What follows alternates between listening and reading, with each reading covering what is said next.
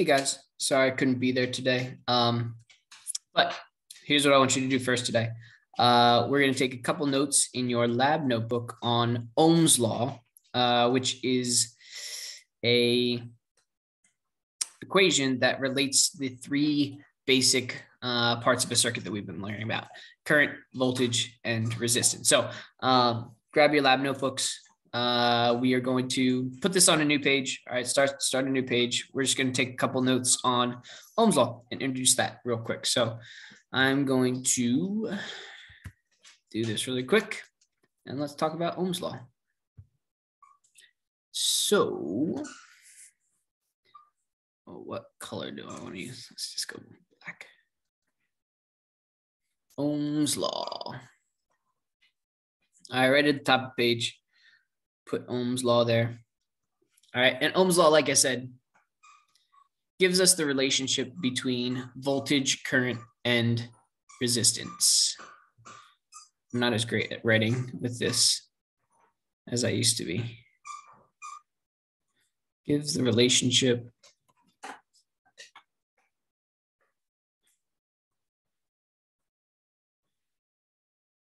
between the three fundamental parts of a circuit: current, voltage, and resistance. My face isn't in the way.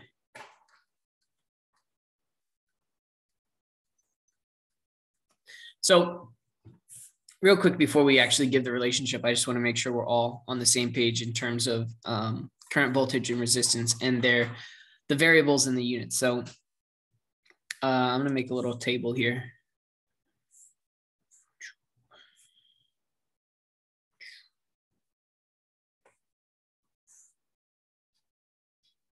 It's not as easy as it looks.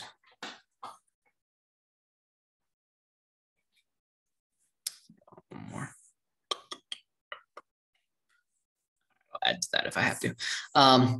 So we've got voltage, current, and resistance.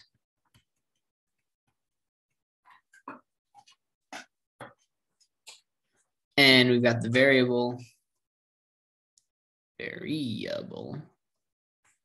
and the unit. So voltage, variable is a V, unit is volts, also a V. Current is I, unit is amps with an A, and resistance is R, unit is ohms, which has a little bit of a funky unit or descriptor. It's the upside down W. That's the Greek letter omega. So voltage, we use a V to represent it. The unit is volts. Current, we use an I to represent it. Its unit is amps, and resistance is R, and its unit is ohms. So Ohm's law gives us the relationship between these three. And it's really, it's actually pretty straightforward. Ohm's law is just voltage equals current times resistance.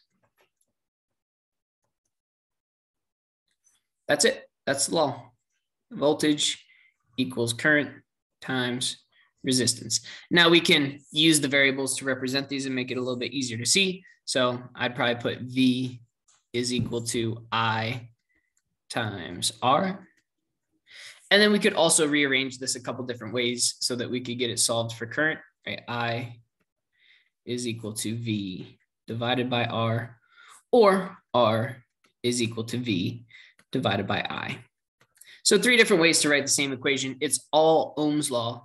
It all gives us the relationship between voltage, current, and resistance.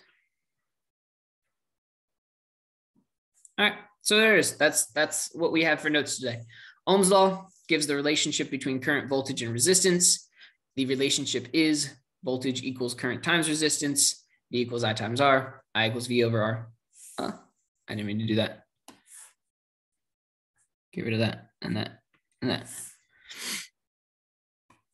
and R equals V over I.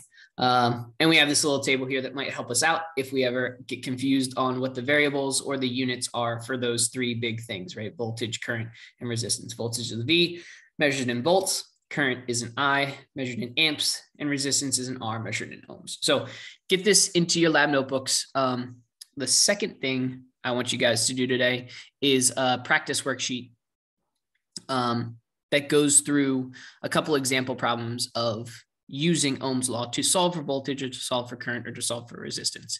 The next video that I'm going to be posting here will be kind of a walkthrough solutions guide to that worksheet. All right. So if you're having trouble with that, check back on Schoology. The second video in the folder will be a walkthrough of that Ohm's law worksheet. All right. So this in your notebook, and then go ahead and get started on the worksheet for today. All right. I'm going to stop this video now and start the next one.